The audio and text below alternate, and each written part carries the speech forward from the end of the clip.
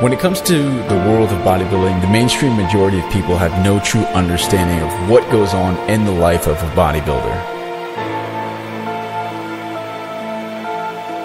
The constant sacrifices made dedicated to making the perfect sculpture of themselves that they visualize day in and day out. Most people will see a bodybuilder and be quick to judge with names like this meathead or this roided out freak, but their ignorance will never allow them to see past the surface of what it takes to become a champion in bodybuilding. They will never know the struggles and the hardships of what it took to get there. You live forever.